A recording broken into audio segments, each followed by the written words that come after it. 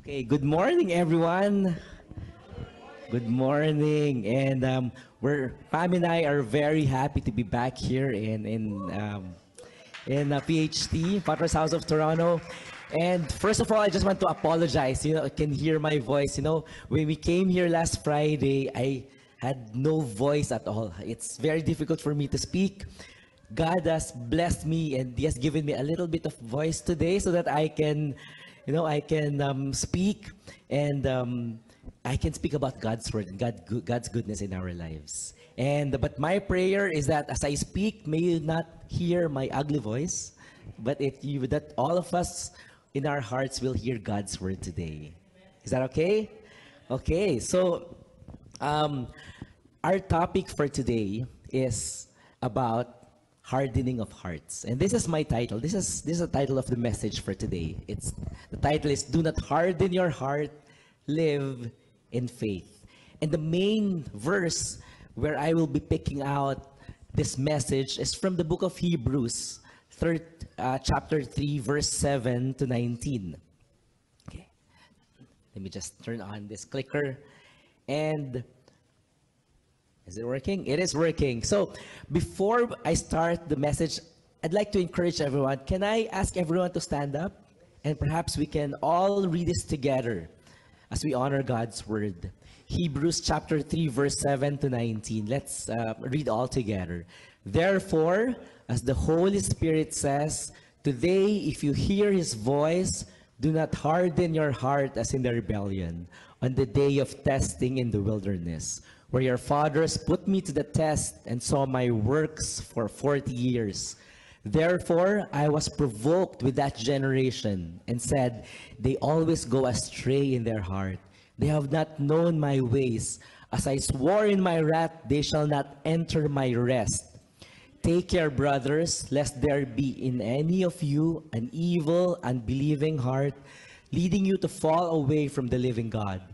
But exhort one another every day, as long as it is called today, that none of you may be burdened by the deceitfulness of sin, for we have come to share in Christ, if indeed we hold our original confidence firm to the end.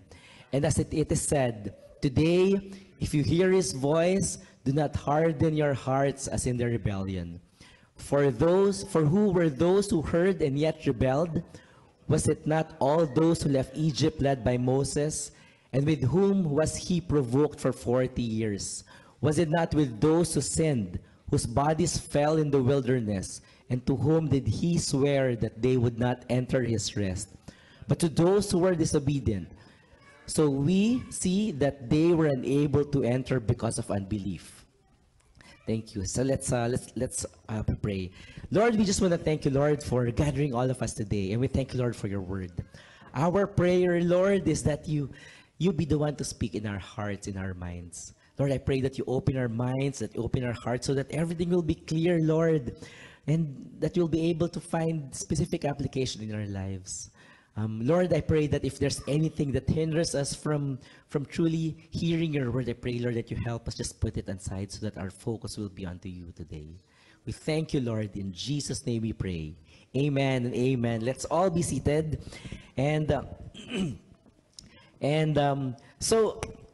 So like what I said, our verse today will be coming from the book of Hebrews. And, you know, the book of Hebrews, let me just give an introduction of what this book is. Okay, so this letter was addressed primarily to Jewish converts. So those people who were formerly Jew and who were familiar with the Old Testament. That's why they were called Hebrews. So these people are believed to be in a very difficult and challenging situation. So this is where this whole book of Hebrews are addressed to. So they're in a very challenging situation because although they have surrendered their lives to the Lord, there's this group of people called the Judaizers. And what these Judaizers said, it's okay for you to surrender your life to this Jesus. No, it's okay if you change your language or you start to speak Christianese. That's what they said. But you know what? The Judaizers said, it's okay, but you still need to do all these laws. You still need to do circumcision. You still need to, eat the proper food that we're supposed to eat as Jews. And so these are the people who were experiencing persecution at that time, right? So they were forced to do animal sacrifice and circumcision and even refraining from eating certain type of food. So the theme of the whole book of Hebrews is the theme is that Christ is the absolute supreme and Christ is sufficient. Right? Nothing else. Walang dagdag, walang bawas. He is enough. And, Christ, in this book, Christ is shown to be superior to the ancient prophets. You see, the Old Testament people, they have a high reverence to certain, prophets, even to angels, and to Moses, of course. Moses was the one who led them out of Egypt. So they revere these people. And what the book of Hebrews says, Jesus Christ is higher than all of them, is more supreme. And, in fact, the book of Hebrews are called the book of better things. That's what they said. Because the word better in Greek is used almost 15 times in this letter. Okay? And also, just to end about this introduction, one of the good feature of the book of Hebrews is that in the book of Hebrews, there's 5 warnings. 5 warnings. So the author of the book has given 5 important warnings to the Hebrew people. And one of them is warning against disobedience. And this is our topic for today, right? When I was young, my father would always gather us. So once in a while, my father would gather us, get a mic, something like this, and we would come up with like a program. So, there's 3 of us in the family, tatlo kami magkakapatid, and one of us will go like in front, so that's our stage, and we will do some talent, any kind of talent. Sometimes we would recite a poem or dance or sing. And when it's always my turn, so my father will always introduce us. Okay, and then my father would always say, okay, and the next number, I'd like to call on Mr. Angelo. So he would say my name, Mr. Angelo, and then there's an alias. Let me call on Mr. Angelo, pinakatigas na ulo, Sumayao. So that's how he would introduce me, because at that time ako yung pinakamatigas na ulo. I had 2 sisters and they're so nice and they're so obedient, but I'm different. Ako yung may pinakamatigas na ulo, and I hope when I came to know Christ, kahit paano sana na nagbago naman kahit paano, right? Okay, so let's start with the first verse. It says here, therefore, as the Holy Spirit says, today if you hear His voice, do not harden your hearts as in the rebellion and the day of testing in the wilderness, where your fathers put me to test and saw my works for 40 years. So, this is actually captured if you read the book of Numbers. It's chapter 13 to 14. This is actually the story of the Hebrew people, of the Israelites. And as we read the Hebrews, there are 3 group of people that are involved in the scripture. First, of course, the Hebrews. So they are this is where the letter of Hebrews are written to. So the Hebrews. The second are the early Israelites, because the author got this story from the Old Testament and used that as an example to bring God's message to the Hebrews. And of course, the third group of people is who? Us, right? Because this is also applicable to all of us. And this book speaks to us as well. And the story is here, right? So what happened is that as early as in Exodus, God had already called Moses, and God had wonderful plans for the Israelites, for God's chosen people. And in fact, it says here in Exodus 3:8, this is God speaking. So I have come down to rescue them from the hand of the Egyptians and to bring them up out to that land into a good and spacious land, a land flowing with milk and honey, the home of Canaanites, Hittites, Amorites, Perizzites, Hivites, and Jebusites. Right? So we all know the story. So Moses led them out of Egypt. They've seen so much miracles. And when it's about to enter the promised land, malapit na sila, what they did is that Moses sent a group of people, some spies, right? And these spies are supposed to go to the land that God had promised to them to check it out. How is everything, right? Can you check what types of people are there? Are they strong or weak? How many are they? And then Moses told them, okay, check the land also. Check them if they're good or bad. Check the town. Is it a walled, do they have walls? Check the soil. Is it fertile or not? And can you also check whether there are trees or not? So this is supposed to be the mission of all the spies. So we all know the story. The spies went there. After a few days, they came back. They came back. They even have a pasalubong. They have, fruits, and the fruits are so plenty and so big that they have to help each other to carry that. And then they reported back. They said, okay, Moses, we've seen it, and it's true. It's the land flowing with milk and honey. Wow, okay, good, good, good. And then, but you know what? There's a problem. The problem is, there are other people. Mukhang may nakatira na, right? So it's very difficult to push them out. And they said, we're almost like grasshoppers compared to them. They're descendants of Anak, Hittites, Jebusites. They're giants. And they seem to be very surprised. But if you look at it, in fact, even as early as in Exodus, they've already been warned. They said, I will bring you to this land. There are other people who are already there, but that's the land I've given to you. But they seem to be very surprised. And then one of the spies said, Caleb said, you know what? We should go up because, God has already removed their protection. And God will use us and will enable us to defeat all of them. Right? So Caleb said, are you all with me? He didn't hear any support. Sabi ng mga ibang spies, no, I don't think so. I don't think that will happen. We're like grasshoppers. We don't want to go there. And you know what? All the people start to grumble. Sabi na, eto na naman tayo. We should have just stayed there in Egypt. At least there we're safe. We don't have enemies. Of course, life is hard, but at least we're not all gonna die. He said, oh nako, mas maganda pa sana bumalik na lang tayo doon.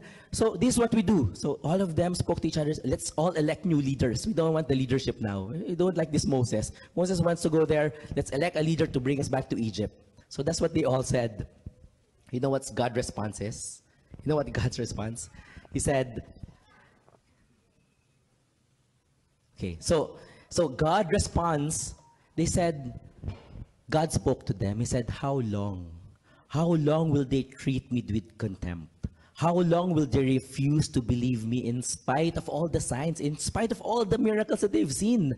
And, right then and there, God wants to strike all of them out. God just wants to kill all of them, the entire generation. Eventually, Moses, pleaded to God, and Moses said, please don't strike all of them. Eventually, God has decided that because of their disobedience, not one of them, not a single person in that whole generation will be able to enter the promised land, except to those couple of people who believed. So that's the story at that time.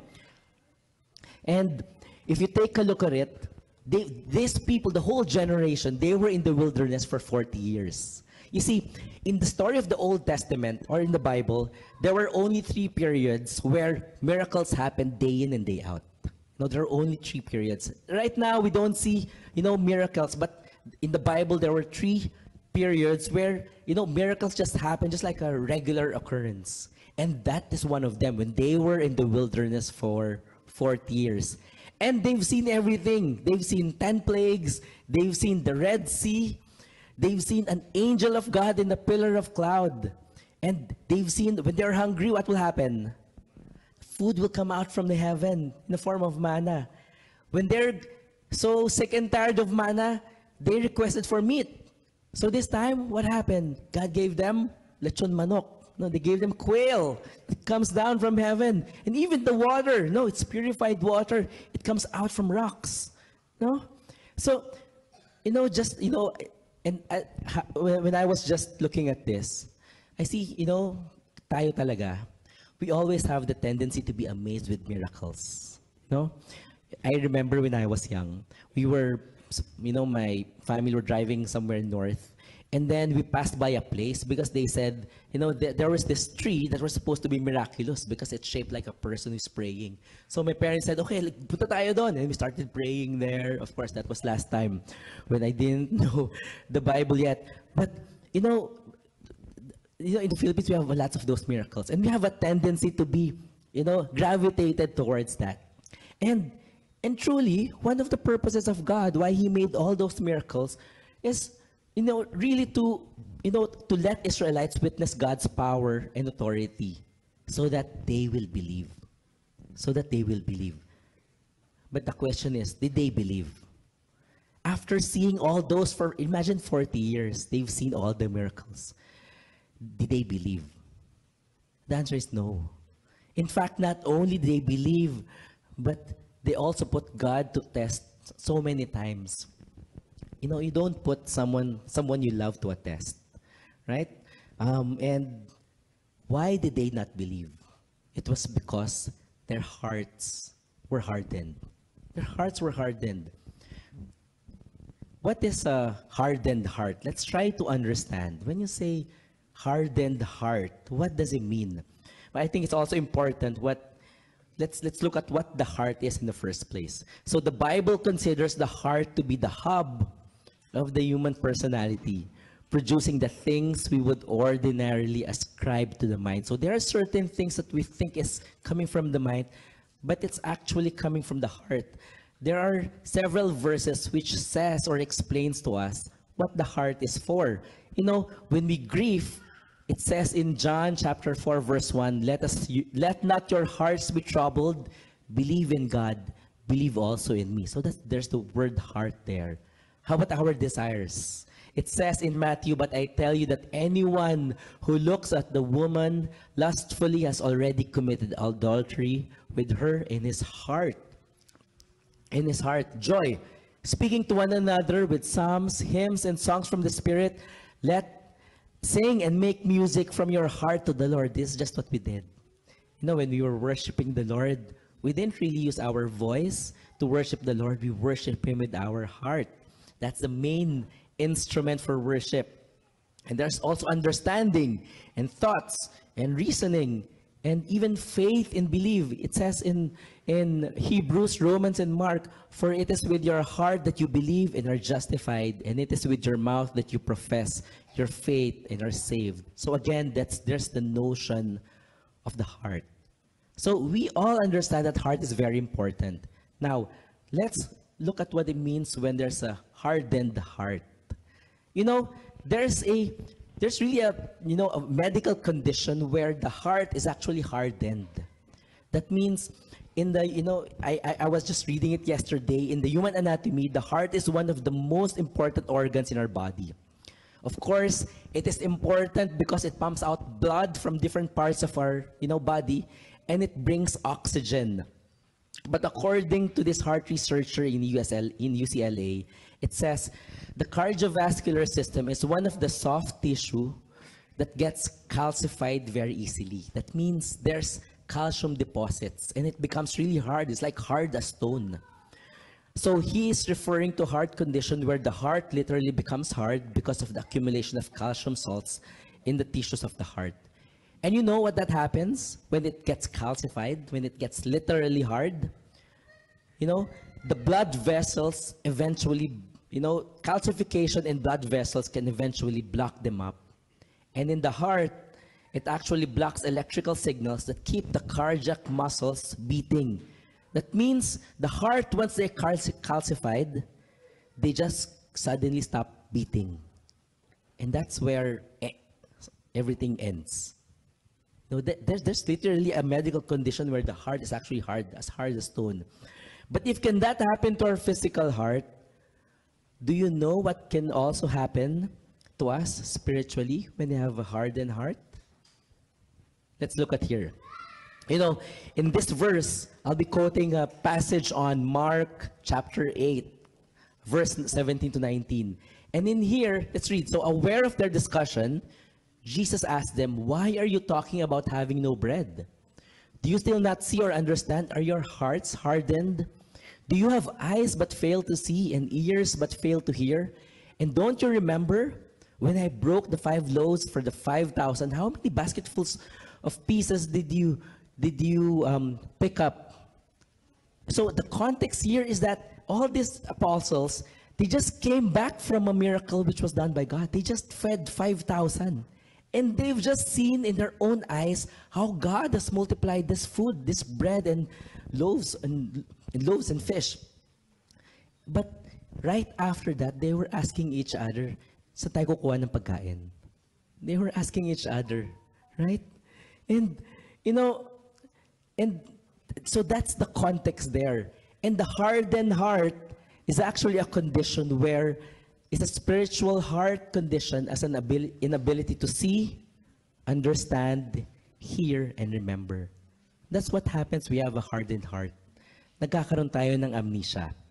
You know, one of the things that we praise God are the miracles that God's goodness in our lives. You know, in like for example in our life, I can attest that, you know, God has been so good to us.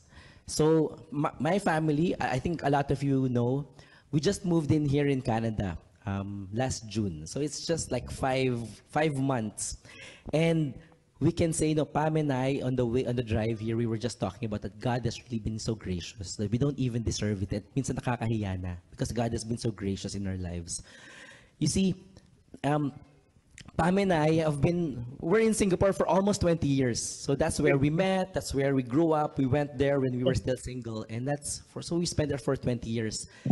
And then it was actually Jeff and Gemma. When they were about to come here, they said, why don't you also apply for Canada? So sila yung may kasalanan. And they gave us this IELTS. I don't know if you know IELTS.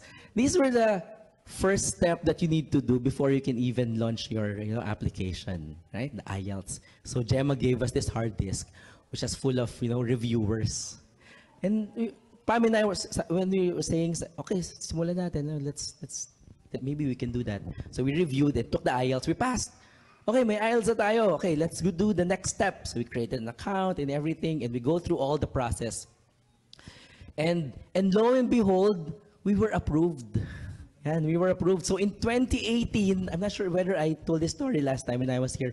So in 2018, we actually came here in Toronto just to get our permanent residency. We stayed in Gemma and Jeff's house. We only stayed here for 2 weeks because, to be honest, we were not yet sure. So we stayed here for 2 weeks and we went back to Singapore and we prayed for it. We said, Lord, we do not know whether this is your plan for us, right? One of the difficult ones because we said, no, we're okay here in Singapore. We have jobs. The kids are doing really well. The kids are citizens. So we don't have a problem. We don't have to move out of Singapore. So we pray, so Lord, if Canada is really the place for us that you have given us, Lord, I pray that you open doors and close all our doors in Singapore. So that's what God did. He closed all the doors because of COVID. So we were there in Singapore. It's stuck there.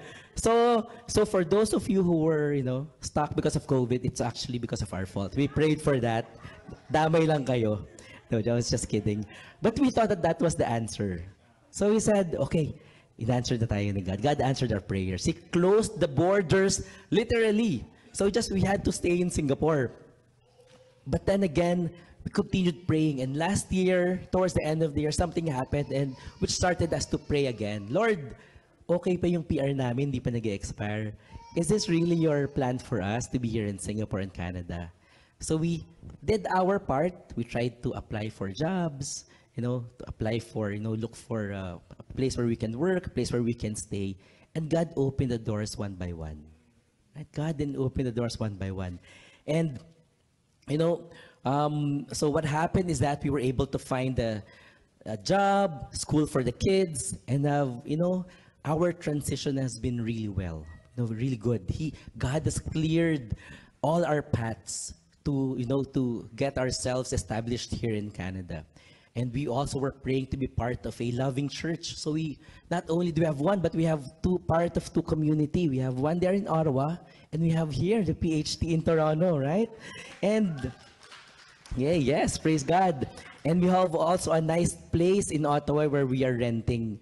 And you know what? And in the last few days, we were praying. I said, Lord, baka pwede makakuha na kami ng sarili naming bahay. And it seems like God is allowing us to get a place of our own. And we just found out just a couple of days ago that it looks like we will be able to get our house of our own. Not here in Ottawa, but not here in Toronto, but in Ottawa. Okay, so you're all invited. You know, if that you're all invited there if that becomes successful. And you know, I'm saying all this to you. I don't want to sound boastful, really, but I just want to testify and about God's goodness in all of our lives. It's not really us. We don't deserve it, and God provides for all of us. And sabi nga namin ni Pam, you know, minsan nakakahiya na we don't really deserve all this goodness and all these blessings. But what I love about is that all these wondrous things that happen to us becomes fond memories. You know, a few years down the road, when we are faced with a difficult situation, we're always going to recall what happened to us in 2022. Or the time that it happened to us in 2018. Or the time when it happened to us long, long time ago. So all these, you know, if you look at all our lives, if you get a snapshot of everything that's happened in your lives, it's actually adorned with a lot of miracles by God. You know, and God wants us always to recall all of those. You know, it reminds us about God's promises, right?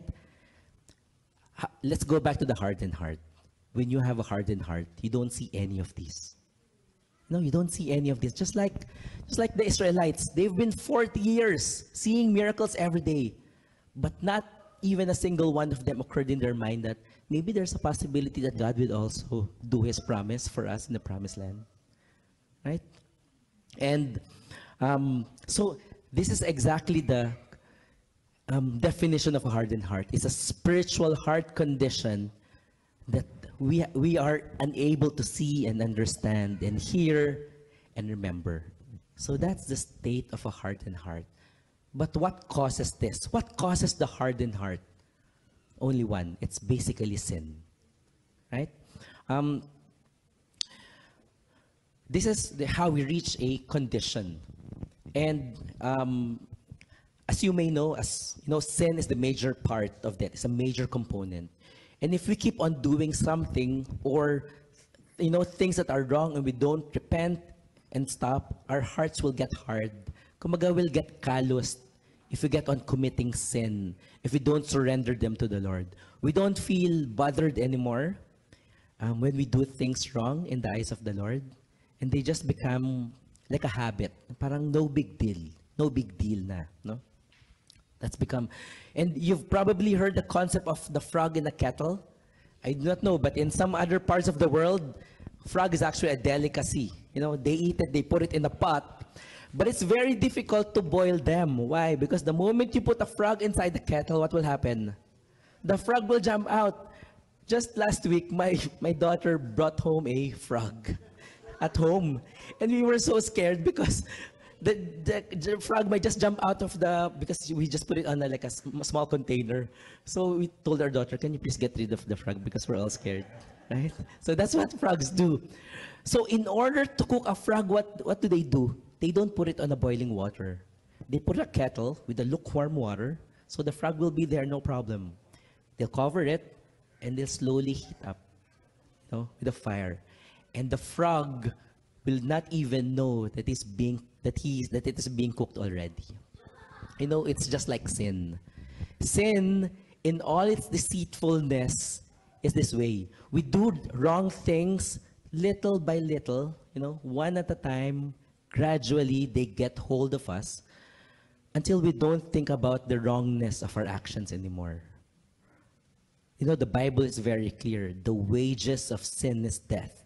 And if there is no repentance, our hearts become hardened. Let's look at the story of one of the person in the Bible. Of course, one of our favorite character in the Bible. You see, David was called the man after God's own heart, right? But there was a time where David's heart was actually hardened and cold, and it was because of sin. It started with just a small sin. It was at that time where kings go into wars. It was just the end of winter. It was spring. So people would go into wars, but David was their idol. He stayed in his palace. Right? So he just started in idleness. The sin of idleness turned into impurity. He saw a beautiful lady. No?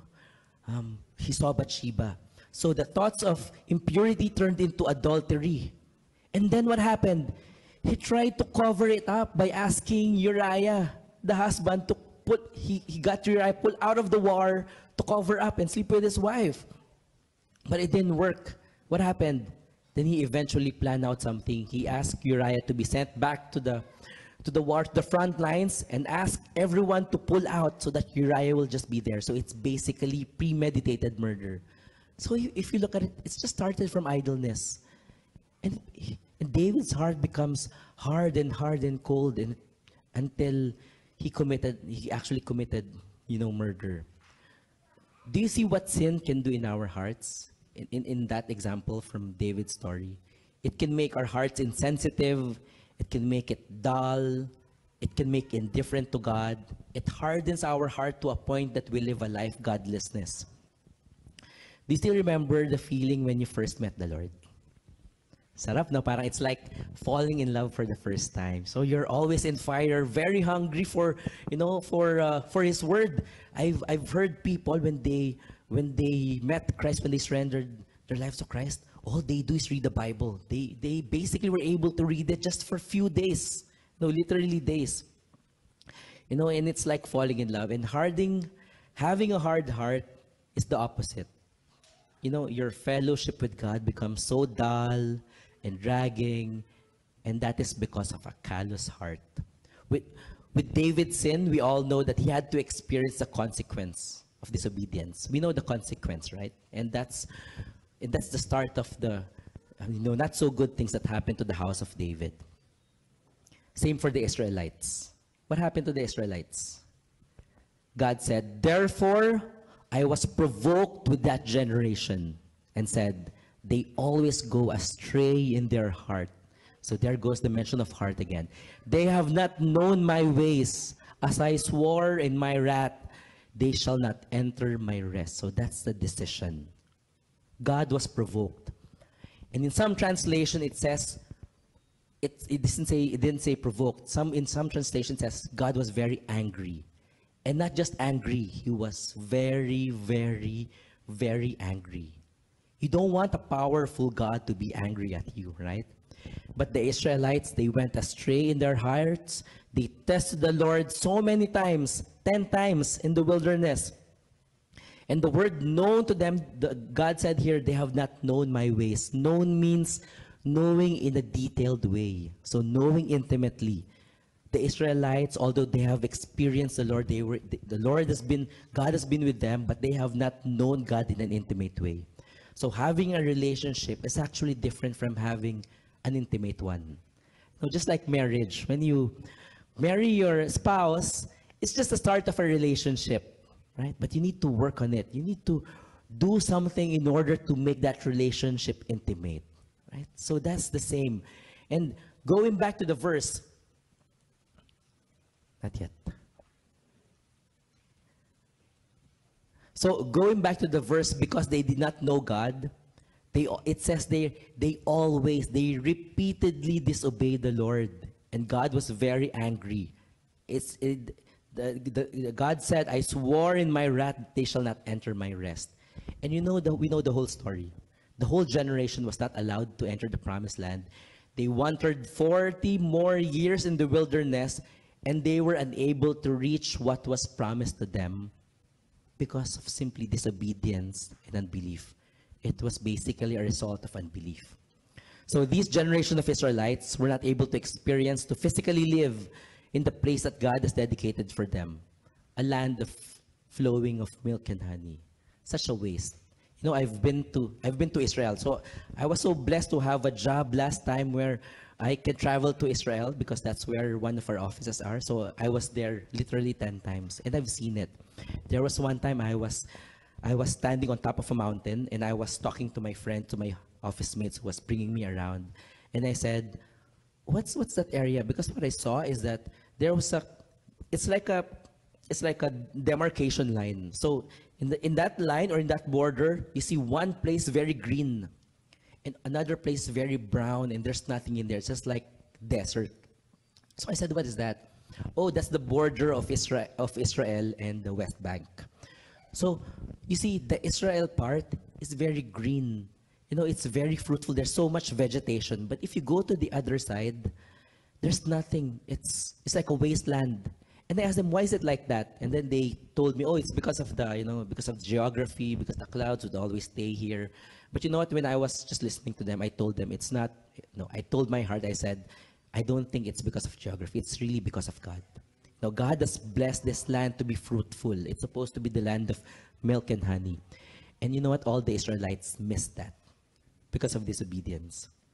So, for the Israelites, the place of rest pertains to a physical place, right? It says there, they shall not enter my rest. So, in Israelites, this refers to the promised land, to a physical place, but to Canaan.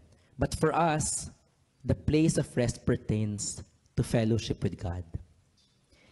And sometimes that is what we miss. Because of disobedience, we miss having a wonderful and intimate fellowship with God.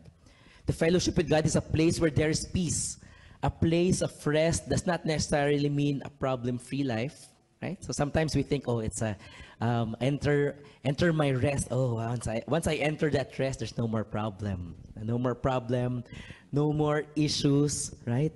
But it's actually a place where we get to experience God's presence in our lives. It doesn't mean that there's no problem. But what it says is that, it's a time in everything where it can be time where it seems to be chaotic, when there's problem all around, but can be called a time of rest because we are rested in God's presence. We can tell them, Lord, I know I have problems, but I just give it all up to you. And in Philippians 4:6-7, that's my favorite. Do not be anxious about anything, but in everything, with prayer and petition, with thanksgiving, present our request to God. And what? Ayun, and the peace of God that transcends all our understanding. This kind of peace where we can't even explain why we have that peace. This peace will guard our hearts and minds in Christ Jesus. And that is a place of rest. That is the place of rest that God is talking about here.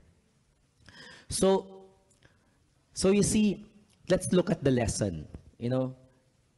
God has so much promises to you and me. In Jeremiah 29:11, what did God say? For I know the plans I have for you, declares the Lord. Plans to prosper you and not to harm you. Plans to give you hope in the future. But you know what? Sadly, we miss to experience these wonderful plans because of our disobedience, because of our hardened hearts. And one of the lessons that we can pick out from this passage is that a redeemed person may lose their blessing because of the disobedience. We may all be Christians, our salvation is already secured, right? But sometimes, we miss all the blessings because of disobedience. And all these disobedience have consequence eventually. Number 2, second lesson we can get. When it says here, the wrath of God towards his children is no less than his wrath to unbelievers. These people, the Israelites, they're considered children of God. But God had to discipline them. And as children, God disciplines those he loves. And when I became a father, everything becomes very clear to me. That's where I learned, the notion of discipline. For the Bible says, the Lord disciplines the one he loves and chastises every son whom he receives. So are you happy of discipline? Huh? Yes. Okay. medyo tentative. One of my children, so I have 4 children, you know that. And one of them were interviewed, I can't remember if it's in school or Sunday school. And in school, I think it was in school. And they were asked, okay, for you, what is discipline? So they were talking about, being asked about discipline. You have discipline at work. And then one of them, I can't remember, I think it was DJ, my son. Oh, discipline is when we get to the toilet and daddy and mommy speaks to us about disobedience and consequence. That's what he speaks to us. Discipline. God loves us and so he disciplines us. And that's why we should be thankful. He has already forgiven us from our sins, but there's also consequences to our actions. And that's part of discipline. Some of them are minor consequences. Some of them are lifelong. So let's not harden our heart. Let's not disobey so that we can, skip all these difficult consequences. Is it clear? Okay, let's proceed. Now let's go to the application. Let me read again. Let's continue in verse 12. Take care, brothers, lest there be any of you an evil, unbelieving heart, leading you to fall away from the living God. But exhort one another every day, as long as it's called today, that none of you may be hardened by the deceitfulness of sin, for we have come to share in Christ, if indeed we hold our original confidence firm to the end. As it is said, today, if you hear his voice, do not harden your hearts as in rebellion. So, this gives us the application. And, I kind of highlighted the key words here. There are two commands given to us in this part. One is a negative command. One is a positive command. What did I say when I say it's a negative command? It says the first negative command orders us not to have an unbelieving heart or a hardened heart. So do not. That's why it's a negative command. Because this leads us to falling away from God. And falling away means departing from Him and live a life of godlessness. That's one of the sin that we're being protected. And I kind of I'd like to elaborate more on this. What was mentioned here? So there's a lot of questions here. One of the biggest question is that about falling away. Is that about losing our salvation? It is not. What God had promised us is that we were already redeemed, just like the Israelites. We were redeemed out of Egypt. That for our application, we've been saved. We've already been forgiven with our past, present, and future sins. But their generation was not able to reach the land that God has promised them. In our application, sometimes we miss all God's promises to us because of disobedience, but not our salvation. In verse 3, it is mentioned, in verse 13, it is mentioned that ultimately, what causes us to have a hardened heart is actually sin. So the scripture says that if we confess our sins, He is faithful and just, and He will cleanse us from all our unrighteousness. However, it is the unconfessed sin that has the cumulative and desensitizing effect in our conscience. Those things that we don't want to surrender to the Lord. Until we come to a point that we cannot even identify what is right and wrong. It becomes our lifestyle. Our hearts become hardened. So, we need to examine ourselves daily of our unconfessed and unrepented sin. And we need to ask ourselves, are you harboring a sin right now? Is there anything in your heart that is, that it's very difficult for you to surrender to the Lord? Lord, akin na muna to, hindi pa ako ready. It's very difficult to let go of this, ungodly relationship. Lord, next time na lang. So, we need to examine ourselves. And so that's the negative, the first negative command. The second positive, which is a positive command, is one way to avoid from drifting away from the Lord is to encourage one another every day. That's what it says there. Exhort one another every day, as long as it is called today. Is today called today? Yes, so we need to exhort one another. So it's literally like saying we need to do it regularly. We need to do it every day.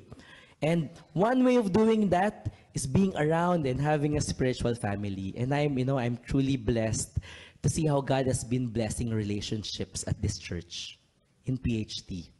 And Pam and I are witnesses of God, of how God is moving in all the lives of the people here. And we praise the Lord for that. Right? So, how many of you are part of a small group? May I ask? Yan. Yan, very good. And so, for those people who are not yet part of a small group, I encourage to be part of one. You know, that's one of the wonderful things that happened to Pam and I when we became Christians. The first few years, we were just there attending a Sunday service, and we would eat, you know, after service. After that, we will scrum, we will escape. But you know what? When we started being part of a small group, we become a family of believers who encourages us, who truly understands what we are going through, who encourages us and pray for us. So it's very difficult. It's very important for us to be part of a small group. Okay, no matter what age you are in. The second is that for those who are part of a small group, when will you be leading your own small group? Yan ang tanong. When you, parang I heard somewhere there, oh? I don't know who. So when will you be part, you know, small group? For me, small group is just like a staging area. It's not an exclusive group. You're not exposed to be there forever. Walang forever, right? It's a staging group. Eventually, I see all of you being, you know, leading your own small group as well, discipling other people. And, you know, this is an example of my journey. This is my small group, okay? So most of them are in the Philippines, not now. So in different times. So this is in different times. Yeah, so these are people in Singapore, and you know, being part of a small group, like what I said, and especially leading a small group, it didn't come to me very easy. You know, there was so many years that I kind of like avoided leading. I'm safe being part of a small group. You know, sometimes the small group leader will ask you to lead a prayer. That's fine. You know, or sometimes answer you some questions. That's fine. I'm safe in there. But I didn't want to be a small group leader. There's so many overheads. Ang daming problema, right? And so what I did, I joined a small group where it's safe for me. You know, safe for me in a way that when we were single, I was in a small group together with Jeff. So we have our group is called F1s, right? Faithful Ones. It was also because of that time where they had F1 race in Singapore for the first time.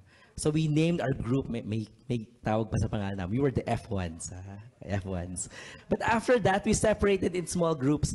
I joined this group. I said, I'm safe here. You know why? Because all the people here are mostly old people. Yeah. Sorry sa mga wala naman nating nandito ngayon. So, and I said, I'm safe here because we have a small group leader is Kuya Ricky Regalado there in the corner. So I said, if Kuya Ricky decides to move out of this small group or move to a different country, I'm safe because I will be the last one to be chosen as the small group leader. Kasi marami pang iba eh. So, right? So sabi ko, I'm safe here. So many people here. And besides, I said, I'm not that type of leading a small group because I'm shy actually. I'm an introvert person. I'm not very good in socializing. It's really an effort for me to stand here and to speak to all of you. So hindi lang halata, but I'm shy. Ito totoo, ayaw naman maniwala. And I said, you know, I don't know much about Bible. So if they ask me a very difficult question, how am I going to, you know, supposed to answer them? Hindi naman pwedeng, you know, na wala akong masagot. So I was trying to avoid being, you know, part of a small group. And that was just my comfort zone. And, you know, and besides, I said, eventually, if I become a small group, it's going to be difficult because I need to prepare for the topics. I need to, you know, do ones with these people. And so I said, I don't want. But God did something. He, one by one, removed these people. So some of them, our D group leader went to Australia. Some of them went back to the Philippines. Some of them went different places until I'm the last one there. So my D group leader told me, Angelo, I'd like to talk to you. Kinabahan na ako. Sabi ko, patay na. Sabi na, I'd like you to lead the, actually he spoke to two of us, so me and another one. I'd like to talk to both of you because we're leaving to going to Australia and we need a small group leader. And I was pointing to the other person. Siya. Sabi nung isa, no, I don't think I don't want to lead the small group. So ako na lang yung natitira. So eventually I became a small group leader by force, by force. But you know what? After all those years, I can say that I've never grown so much in my own spiritual life until that time that I started leading a small group. Right? When you lead and you teach, God's word, you're blessed doubly. Right? And so the fear of, the fear, because I didn't like that, I was so afraid. So the fear was replaced with a deep sense of fulfillment. And I guarantee you that not based on my experience, but on the promises of God, that it will be the same for all of you who decide to take the step of faith, leading your own small group. That's my assurance. So let's obey the command in Hebrew chapter 3, that verse there which says, exhort one another every day, as long as it's called today, that none of you may be hardened by the deceitfulness of sin. It's very important to be part of a small group, because what the enemy would do is that he likes to isolate people. When you're just like the, if you look at those African documentary, those lions chasing their prey, they would isolate the weakest one, isolate one from the herd, and so it's easy for them to, to capture them. And that's what the enemy also wants to do with our lives. He wants to isolate us. So by being part of a small group, there's a group of people who will pray for you, who will support for you, and will give their life to you as well. So, so let's go to the next application. So it says there, take care, brothers, lest there be any of you an unbelieving heart leading you to fall away from the living God. But exhort one another every day, as long as it's called today, and none of you may be hardened by the deceitfulness of sin. For we have come to share in Christ, if indeed we hold our original confidence to the Lord. Going back, just emphasizing on verse 14, we have come to share in Christ. So we have something in common with Christ, and that is Christ's salvation. Through the blood of Jesus Christ, we have been redeemed. All of us have fallen short of the glory of God. All of us have sinned, and we cannot save ourselves. And it was Jesus Christ who came down here on earth to pay for all of our sins, to pay the penalty of our sins. And the same power that rose Jesus from the dead is the same power that lives in us. And if we are truly genuine believers, then we will endure till the end. That's what it says here. We will endure until the end. Our salvation is secure. So enduring is actually the evidence of our salvation. And it is not something that we need to satisfy in order to be saved. Do you understand? So enduring is the evidence of our salvation. It's not something that we need to satisfy in order for us to be saved. And just like what I mentioned, one of the most common questions that that believers ask is that, can we lose our salvation? And the answer is no. Once we are saved, we are assured of our salvation. And how can you lose something that you didn't even earn in the first place? Right? If you just come to think of that. In John 20, it says, I give eternal life that they shall never perish. And this is what God promises us. No one can snatch them out of my hand. That's God's promises. And as genuine believers, we have been redeemed by faith. The question that we need to ask ourselves is, we have been redeemed by faith, but can we live in faith? What? So living in faith means living a life trusting the Lord unconditionally. There will be times where we think things does not make sense. But the Proverbs 3:5-6 says, trust in the Lord with all your heart and lean not on your own understanding. In all your ways acknowledge Him, and He shall direct your paths. So we need to live a life of faith and trust God always. As we continue in verse, it says here today, if you hear His voice, do not harden his heart. If you come to notice, if you read the passage, this one is repeated again. And this is from Psalm 95. And you know what? In the Bible, when something is repeated in the Bible, we need to pay attention. So God is emphasizing that. So today, that means we need to act now. Let's not put it off. Let's not delay. Delayed obedience is disobedience. That's what I always tell my kids. So in the story of the Israelites in Numbers 14, after hearing Moses about God's wrath, so going back to that story, when they were told that you cannot enter God's promised land anymore, all of the generation. You know what they did? The next morning, they went to the highest point of the hill and shouted that they are ready to enter the promised land. Said, Lord, Lord, we're ready to enter the promised land. But Moses said, it's too late because they've been turned away from God and that He will not be with them and you will fall by the sword. He told everyone, all of you will fall by the sword, basically telling them that it's too late. So the lesson for us is that let's not put off disobedience. Let's obey today. So tomorrow, they said tomorrow is the devil's today. The devil will always say, just do it tomorrow. But let's not do that. Let's obey today so that we can save ourselves from all these, from all the consequence. As we close this message, I'll read verse 16 to 19. For who were those who heard and yet rebelled? Was it not all those who left Egypt, led by Moses? And with whom was he provoked for 40 years? Was it not those who sinned, whose bodies fell in the wilderness? And to whom did he swear that they would not enter his rest? But to those who were disobedient.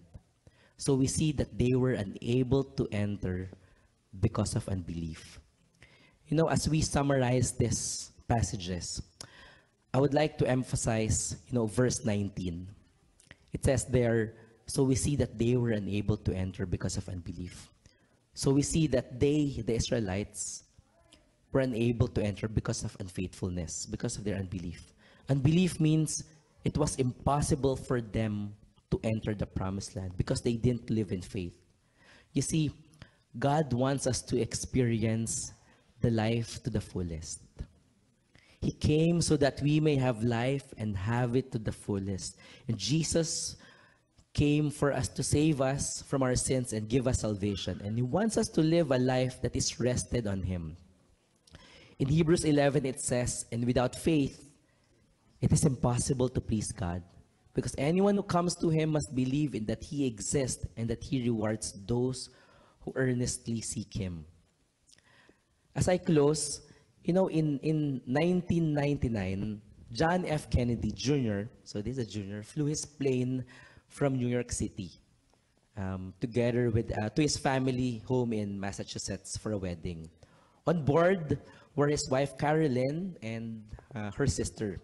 So Kennedy was a licensed pilot, but he has not been approved yet for instrument flight. That means instrument flight means completely depending on instruments. Especially when there's no much visibility, you rely on your instrument.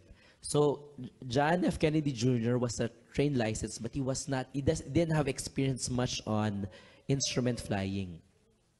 When their plane took off, it was delayed until after dark. So they were flying in the dark, and Kennedy should have waited for daylight, or maybe waited for a more experienced pilot to help. But Kennedy decided to take off into the darkness. The plane never reached its destination. We know what happened there. And all the 3 passengers were killed in crash. So investigators determined that the crash was likely cause of disorientation. That means the pilot was disoriented, that he didn't even know where the sky is and where the ground is, because they were flying in an open water and even in the night. Kennedy's lack of experience led him, may have led him to trust in what he thought he was seeing. So instead of looking at the instrument cluster, he was looking at what he was seeing. And because of this, he was disoriented. Then that led to their demise. So all of us face the temptation to walk according to sight, instead of faith. And faith in God will keep us from crashing. And human reason will fail us at times, but God never fails us. Right? Can you say that? And His word keeps us on the right course as long as we obey. You know, as we look into our hearts today, some of you may be a believer who has accepted Jesus as your personal Lord and Savior. However, you attend church, listen to Sunday message, or even attend small groups merely out of obligation. With all those, you still feel that you may have fallen away from God and that you feel that you have departed from your first love. Today is the time for you to refocus and to rededicate your life to the Lord. Only a life with the Lord can we truly enjoy a life of satisfaction, contentment, a life of joy, and a life of peace that transcends all understanding. So we need to live by faith today. For some of us, you may be someone who are slowly drifting away from the Lord because of sin. You are living in sin, something that perhaps you're not yet ready to surrender to the Lord. And I pray that this message speaks to your heart. It could be a sin of unforgiveness, a sin of addiction, ungodly relationship, or an attitude that is not pleasing to the Lord. And I pray that you heed to God's warning. My prayer is that you hold on to the power of the Holy Spirit and finally surrender that to the Lord today before it's too late. You see, the cost of obedience may be too high. And it seems that you cannot afford to take it out, to take it for now today. But brothers and sisters, Jesus died for all of us to redeem us from all our sins and give us a life that is to the fullest. Not a life compromised because of sin. God knows your situation. So live by faith today and He will let you experience the amazing life that He has set for you. If you are someone who is also listening now and you have not fully surrendered your life to the Lord, I pray that this message speak to you. God is a God of justice. That's who He is. And He needs to make sure that whatever sin that is done must be paid for. Any injustice must be paid for. But He is also a God of love. He truly loves you and me, and so He sent His only begotten Son, Jesus Christ, to pay for all of our sins. And that is the only way that we can enjoy eternity with God. God loves you, and He has given you freedom whether or not you accept Jesus as your Lord and Savior. But I'm not talking about man-made religion or church membership or anything legalistic. But I'm talking about accepting in your heart Jesus' death and resurrection as payment for your sins and receiving Him as your Lord and Savior. By faith, I pray that you accept Jesus in your life today. Let's all pray. Heavenly Father, we praise you, Lord, for making your word clear to all of us. We thank you, Lord, for the reminder. We know, Lord, that you discipline us and you give us reminder because you truly love us. I pray, Lord, for all of us here today, especially those people, Lord, who are some of us who may be experiencing pain, experiencing challenges, and also for some of us, Lord, where our heart may have been hardened over the years of not spending time with you. I pray, Lord, and we thank you, Lord, because your love for us is unconditional. Despite of our unfaithfulness, we understand and we know, Lord, that you are faithful. And your love for us is not like a shifting shadow, and it remains constantly. Lord, I pray, Lord, that you convict our hearts. Lord, I pray that you help us to draw strength from you and help us to inch slowly and slowly, Lord, towards you. And we thank you, Lord, because we can just imagine your loving arms receiving us in your presence. We thank you, Lord, for your goodness in all of our lives. Thank you, Lord, for your provision. Thank you, Lord, for giving us hope, giving us joy, and giving us peace. Lord, I pray that help us to always rest, stay in your restful place, that we'll have dwell in your presence the whole of our lives. We thank you, Lord, for your goodness. We thank you, Lord. In Jesus' name we pray. Amen and amen. Let's give a clap offering to our Lord God.